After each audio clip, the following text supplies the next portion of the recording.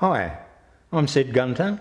I was born in England, emigrated to Australia, and one day when I was at work, I thought I'd busted a rib, and I went to the hospital and they x-rayed my chest and said, "No, you haven't broken a rib, but have you ever worked in a mine or in a foundry?" And I said, "No, why?" And they said, "Well, you've got the lungs of a miner." And I was a bit devastated about that, and then a few weeks later I started to get very, very breathless, and it got worse and worse, and I was praying about it and nothing seemed to be happening.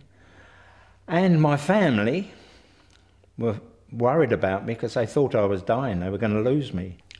I went to the doctor and he sent me to a specialist where they did all the tests for breathing. I had to blow down a tube and he said, yes, he said, you have lung disease and emphysema, which shattered me because I knew there was no cure for emphysema. A friend who was doing some work, who was from our assembly, said, "Look, set aside a day and we'll have prayer." And we set aside a day and I started praying, and about midday that day, I knew I was healed.